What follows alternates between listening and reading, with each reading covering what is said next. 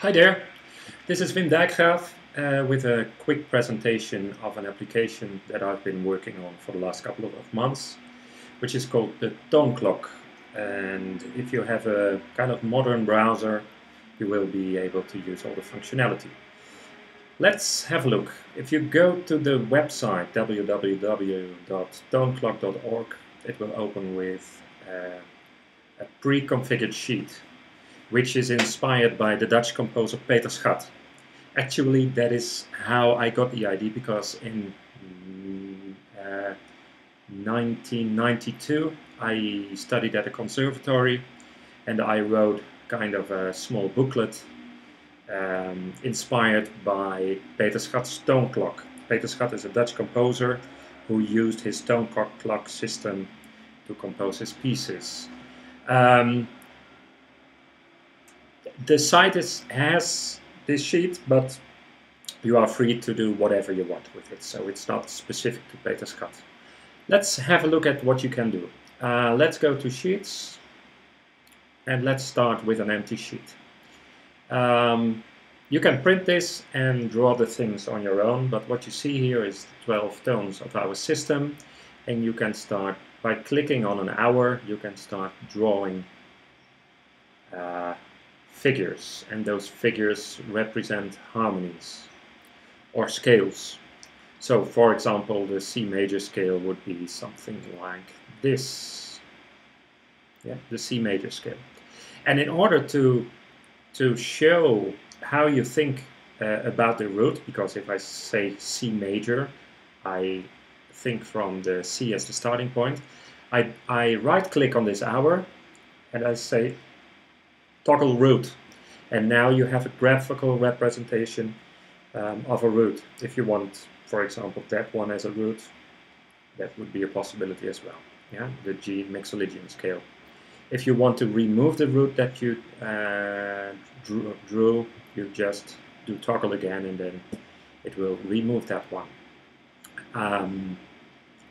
Now, if you want to transpose this, you simply click it, hold it, and drag the mouse down or up, and you see now that the harmony will be transposed, while the rest of the clock stays the same. The same here and the same over here, of course. Yeah, just drag up or down and it will go clockwise or anti-clockwise. One other thing is it's possible to change the color. So I right-click on the harmony itself, and now I can give it the color that I want. Yeah, simply right-click and then click in the color box. You can put in your own hexadecimal color here, or you select one. If you like all the clocks to be the same, then you simply copy this on the clipboard, and you go to this one, you just say paste. Let me see. Here. Yeah, you paste it over here, and then it has the same color. Yeah. It's also possible to add harmonies on, so to have more than one harmony in the clock. So I chose add, and now I have another one, and it starts with that triangle, but you can easily change it in whatever shape you want. And it has a kind of, if you want to delete it, you do that like that. Just click delete. Let me add one again, like this.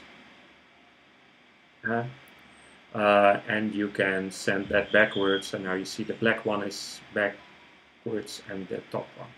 You can transpose only this one or only the other one simply by clicking the right harmony that you want. That's the basic functionality. These hours are kind of small because this sheet is based on being able to print it on an A4 piece of paper. So what you can do is you can go to preferences, you go to sizes, and now you can make the hour size bigger, and you see that the hours, the circles, become taller, larger, and now it's easier to click on the hours. So that can be a way to improve the usability for you.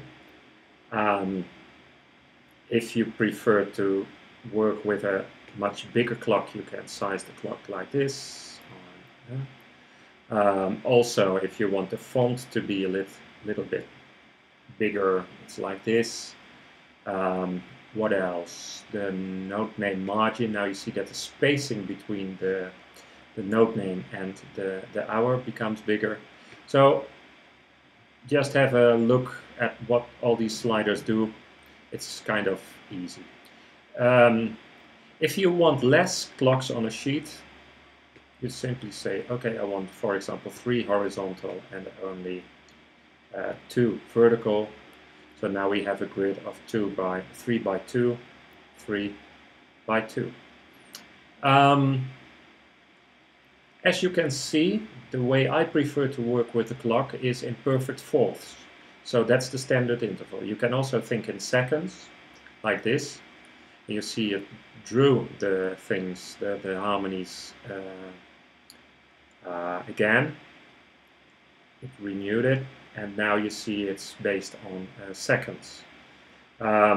If you would like to think in fifth, like the circle of fifth, then you can choose fourth, but anti-clockwise. And now you see C, G. So if you are very used to the circle of fifth, then this is the way to do that. For countries that work not with the alphabetic way of naming the notes, but with Do, Re, Mi, you simply select it over here, and then for the modern composers under us, we have the pitch class names.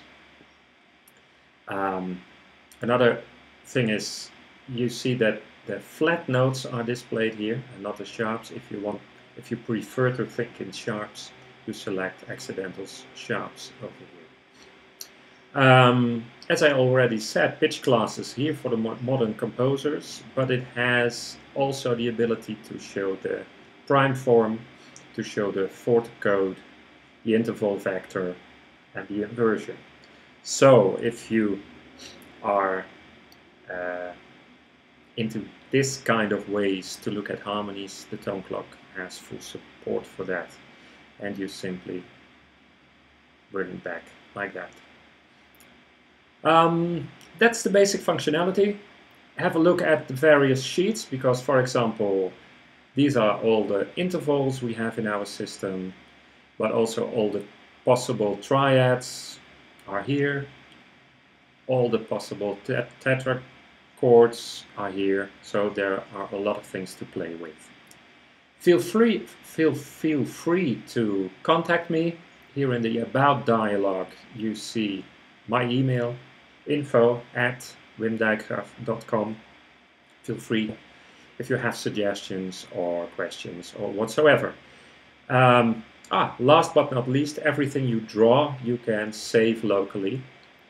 So what will happen is it will download a JSON file, and the next time that I will open something that I drew before.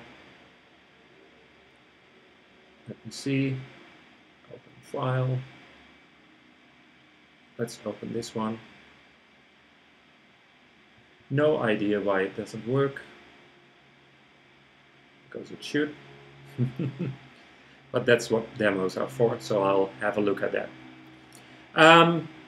Have fun with the tone clock, and please let me know if you have any suggestions, features, etc. Bye-bye.